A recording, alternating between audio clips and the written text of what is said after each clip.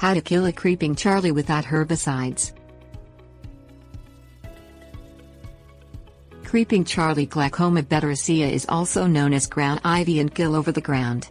According to the Minnesota Department of Natural Resources, it is a member of the mint family and produces purplish tubular flowers that bloom from April to June.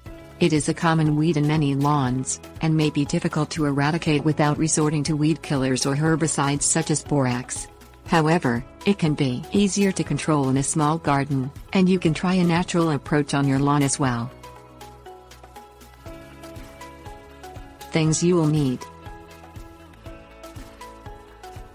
vinegar, plastic spray bottle, lawnmower, grass seeds.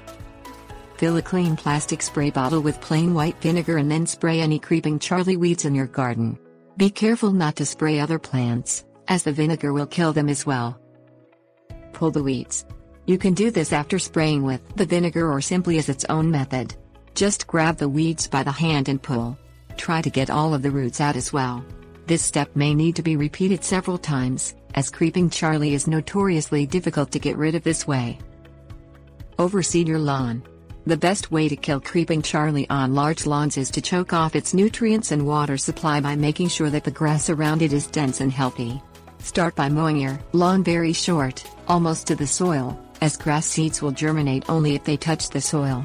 Then use any commercial grass seed, but follow the manufacturer's instructions for seeding a new lawn, not reseeding an existing one. This will ensure that you use the maximum number of seeds so that your lawn grows in thick and kills any creeping Charlie weeds. Tips: warnings. Use a plastic tarp to protect garden plants while you spray the creeping Charlie with vinegar.